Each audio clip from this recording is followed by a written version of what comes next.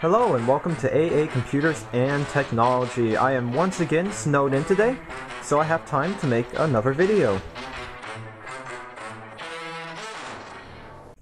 So today's review is going to be on this EXCEL Digital Multimeter, model DT9205A, and it's currently selling for about $10 on Amazon.com, and of course I will post the link to the page where you can purchase this multimeter in the video description. Now I know what some of you guys are thinking, it's a $10 multimeter, it's probably absolute garbage, but it's actually not that bad. For $10, you do get quite a few features on this multimeter. Now don't get me wrong, it is lacking some of the features that you would find on a much nicer multimeter, but for $10 you do get a lot for your money. First off, let's talk about what you get when you first receive the multimeter. It comes in a very generic looking cardboard box labeled Digital Multimeter, and Digital Multimeter is labeled all over the box. And on the back we have a little more information on the multimeter itself. It's labeled DT9205A, so I'm guessing this is just one of their revisions. According to the box, it has a large screen display, auto power off, which it does. After about 5 minutes of being on, with no use, it turns off. Transistor tester, great buzzer sound, it's alright. And then you guys can go ahead and read that. Made in China. Wonderful. The multimeter comes with a pretty cheap pair of test leads. Quality's not that great. They get the job done, but construction is pretty poor. It says it's rated for 1000 volts, but I'm not sure how many amps these little test leads would take before they actually melted in your hand, so not sure. Probably 20 amps because this meter is rated for 20 amps for 10 seconds, but once again, not sure. And of course this multimeter isn't fused, so eventually, you know, these things would melt in your hands. I would suggest using them. It also comes with a very helpful operation manual, which in the reviews that I read, it said that it didn't come with a manual. Many people were complaining about the fact that it didn't come with a manual. Of course, I'm not going to go through the whole thing. I'll scan this whole manual and put it up at the end of the video so you guys can take a look at it. And now we can go ahead and take a look at the main attraction of this review, which is the multimeter itself.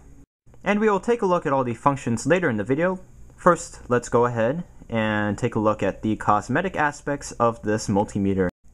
So the first thing that you're going to notice when you take this multimeter out of the box is the sheer size of the unit itself. The length of the multimeter is about 7.5 inches, and then the width is about 3.5 inches, and then thickness is about 1 inch. And let me just bring another unit in here for comparison. This is my new Casein capacitance meter, and you can just see how big this EXCEL multimeter really is. Whether or not you like the size of the unit really depends on what kind of person you are. I personally like the size of the multimeter. Everything on the front is easily accessible. All of the text is easy to read. There's no ridiculously small buttons or knobs to turn, anything like that. Everything on here is easy to grab onto and easy to push. You get a nice big LCD display right here. Of course, it's not backlit, so if it's dark, you're not going to be able to see anything. Now, the only real issue that you may have with the size of this unit is if you work in the field and you have to take your multimeter to different locations, because it might be a little bit hard to fit in your field bag or any other pouch that you place your multimeter in, because once again it is quite large, and that would reduce its portability. But besides that, I have absolutely no issue with the size whatsoever. As far as quality goes, it's not bad for a $10 unit. The unit itself is made out of a pretty strong, pretty durable plastic. The outside of the unit is lined with a rubber case, and once again that's durable as well. And that goes all around the multimeter. And it can be taken off, which I will demonstrate in just a minute. The selector switch doesn't feel like it's going to break into a million pieces whenever you turn it, so that's a good thing. It has a nice big clunky power switch. And there were a couple customer complaints on the Amazon customer review page about the power switch wearing down after a while. I've had absolutely no issue with that. I've been testing this unit for about 6 months, and I haven't run into any problems. Although I have only been using it under light use, for a project here and there every once in a while. But once again, 6 months, no problems. So yeah, fine for a $10 unit. So on the back of the multimeter, we can see the battery compartment, which houses our 9-volt battery, which powers the multimeter. There's a nice little stand on the back, which I'll go ahead and demonstrate that right now. It's a little bit hard to use it with just one hand, but there you go. That's how the stand works. All I do is pull it out and just lay the multimeter down with the stand up. There's 3 holes in the back of the case for the speaker, and that's about it for the back of the multimeter. As I said earlier in the video, the little yellow case does come off, and all you have to do is grab it by the edge and gently pull it back. You will need to remove the yellow rubber case in order to gain access to the fuses. And of course the fuses aren't on the back of the unit to make things easy. They had to make it hard. So if you want to gain access to the fuses, you have to remove this little yellow rubber case. And then you have to completely disassemble the unit, which is so much fun. So much fun. I'm actually not going to be disassembling this unit though during this review, so sorry guys if you're a bit disappointed about that. Not going to take apart this unit because it looks like it would be an absolute nightmare. I do not see any screws, so that's not something I want to deal with right now. So that's enough of that. Let's go ahead and take a look at the functions this multimeter has to offer. By just looking at our dial right here, we can see that we can measure both AC and DC voltage. We have a transistor tester right here. We can measure resistance. There's a continuity tester. We can also measure capacitance and AC and DC current. As far as ratings go, this unit is Cat 2 rated. It can measure up to 1000 volts DC and 750 volts AC. The milliamp range is fused with a 200 milliamp fuse. And once again, if you want to gain access to that, you have to disassemble the whole unit. The amp range is unfused and can take up to 20 amps for 10 seconds. That is, if these cheap test leads don't melt down in your hands first. Personally, I wouldn't want to put 20 amps into this unit because I'm sure it would end up bursting into flames. But it says it can do it. I don't exactly believe it, but if anyone wants to try it out and report it in the comments, go ahead, feel free to. So now I'm going to quickly demonstrate each of the functions on the multimeter except for the transistor tester because I do not have any transistors to test. Sorry about that, guys. First off, let's start with a DC voltage measurement. I have my multimeter hooked up to my Elenco variable voltage DC power supply, and right now it is reading 15.97 volts, which rounds to 16 volts on my power supply meter. Let's go ahead and mess with the output of the power supply, just so you guys can see it change. There you go. Put it close to 9.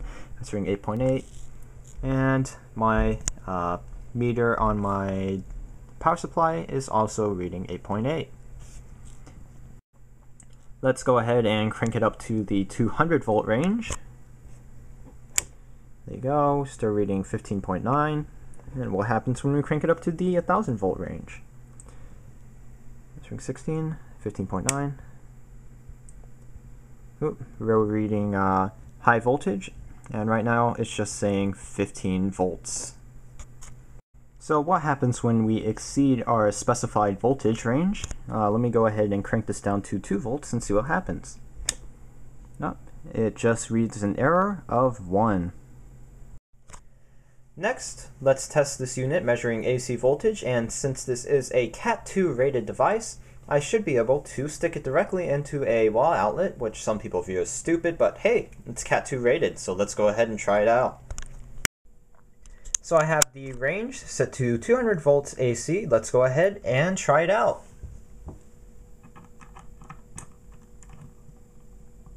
There we go. We should be reading around 120 volts since I do live in America. And we're reading 119 volts AC. And just so you guys don't think I'm lying to you, there you go, directly into a wall outlet.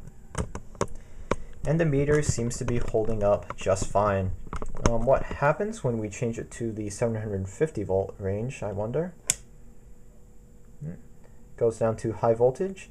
We lose a decimal place, and it just reads 118 volts. What happens when we exceed the specified voltage on the AC range? we just get our 1. So there you go, that's the AC range.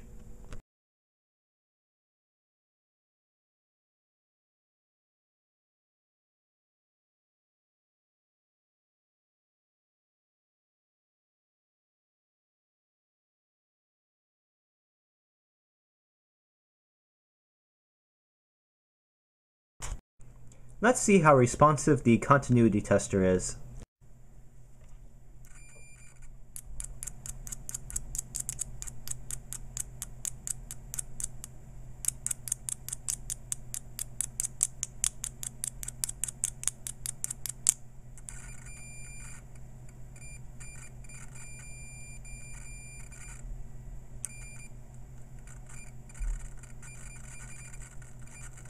Yeah.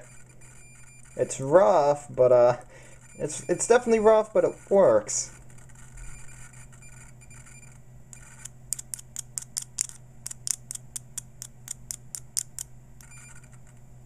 Yeah, very rough. Now the capacitance range on this multimeter is extremely limited. It goes from 20 nanofarads up to 200 microfarads, which isn't that great. That's why I had to go ahead and buy a completely separate capacitance meter that goes from 200 picofarads all the way up to 20 millifarads. But it's not that the ranges that this multimeter had didn't work, it's just that they were too limited. But as I will show you, the ranges that this multimeter does have work just fine. As you can see by this side-by-side example, compared to my new Casein capacitance meter, this multimeter is a bit off. Now this is a 47 microfarad electrolytic capacitor, and as you can see, my digital multimeter is reading 53.2 microfarads, and the new Casein capacitance meter is reading around 47 microfarads, which is the correct rating for this capacitor. Next, let's go ahead and take a look at the 20 microfarad range using a 3.3 microfarad electrolytic capacitor. And once again, the EXCEL digital multimeter is reading just a tad bit high. The EXCEL multimeter is reading 3.8 microfarads, and the new Casein capacitance meter is reading around the actual rating, which is 3.3 microfarads. Next, let's go ahead and take a look at some of the resistance measurements. So I have the meter hooked up to a 100 ohm resistor, and I am currently in the 200 ohm range, and the meter is reading 99 ohms, so that's pretty good.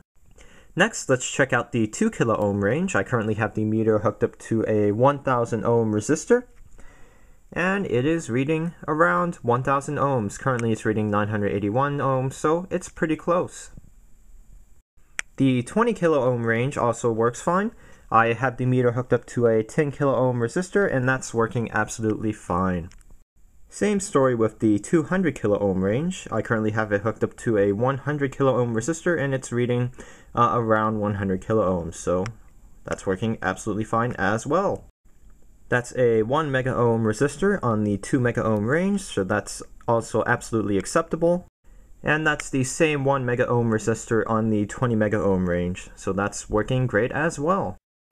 So out of everything about this multimeter, there's only really one thing that disappoints me, and that's the fact that on the Amazon page where this multimeter is posted, it states that this multimeter is capable of measuring temperature, and it comes with a K-type thermocouple. But that is not true. As you can see, there is no function for a temperature measurement on this multimeter, and it does not come with a K-type thermocouple, so I was kind of disappointed when I found that out when I got the multimeter. But besides that, I am perfectly happy. So for $10, this is a pretty decent multimeter. You get a variety of features, and all of those features work. So in general, I'm pretty happy with my purchase of this EXCEL digital multimeter. So that's about it for this review on the EXCEL DT9205A digital multimeter. If you have any questions, comments, or concerns, please post them in the comments section. Please do not forget to subscribe to my channel, and if you enjoyed this video, please do not forget to give the video a thumbs up. So, thank you guys for watching, and I will see you in my next video.